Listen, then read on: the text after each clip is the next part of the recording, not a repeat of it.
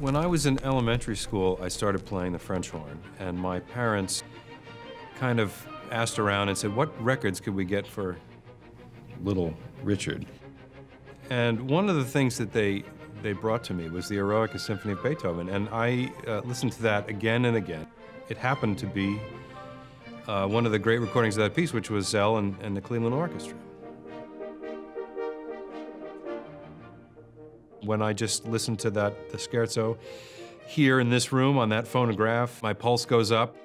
It's a great horn part, and all horn players love to play that piece. We always talk about how Cleveland is a smaller-sized city in the grand scheme, in the cities of the world and the cities of the United States.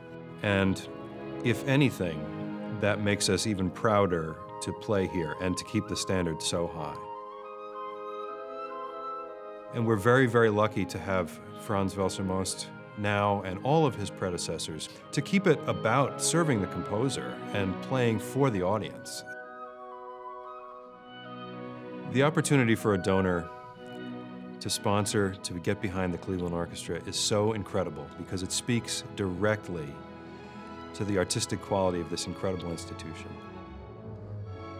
The support of the community here has never failed to astound me, and that lets us maintain the kind of an organization where we will attract the best players available in the world.